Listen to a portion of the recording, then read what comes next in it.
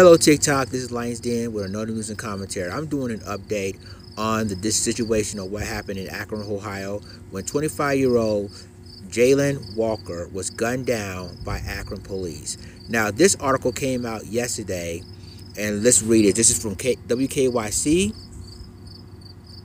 It says, autopsy records confirmed that an unarmed Akron man was struck dozens of times by a barrage of more than 90 shots fired by police officers following a chase early Monday morning.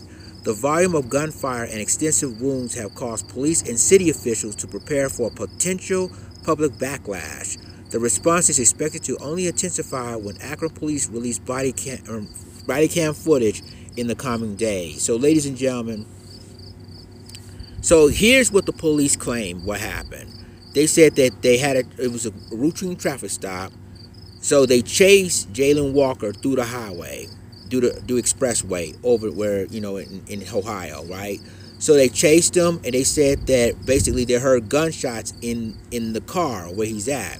That's when Akron police returned fire. So basically Jayland was shot at 90 times and was hit 60 times all over his body when he was officially killed.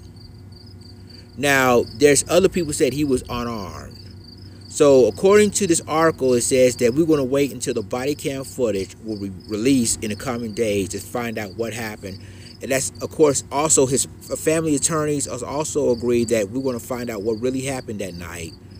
But they said the police, quote unquote, that shot him is placed on a paid administrative leave until the investigation is complete. And that said that reports said that it was justified. But we're going to wait and see what really the body cam video is showing, because that's what it matters. So TikTok, let me know what you think about this article. Leave a comment below, and I'll talk to you in the next video. This is Lions Den signing off. Deuces.